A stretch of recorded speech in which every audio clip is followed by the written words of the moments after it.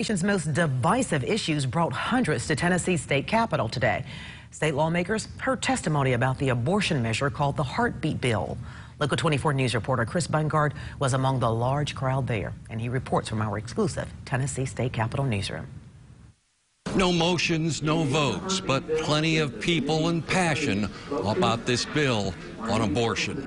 Before two Tennessee Capitol Hill committee rooms completely filled and people watched from hallways, Heartbeat Bill sponsor Senator Mark Pody rallied red-clad supporters. We have no protection for our back. If God is with us, who can Opponents clad in black T-shirts say the Tennessee Heartbeat Bill, as currently written, would amount to a ban on abortion at conception.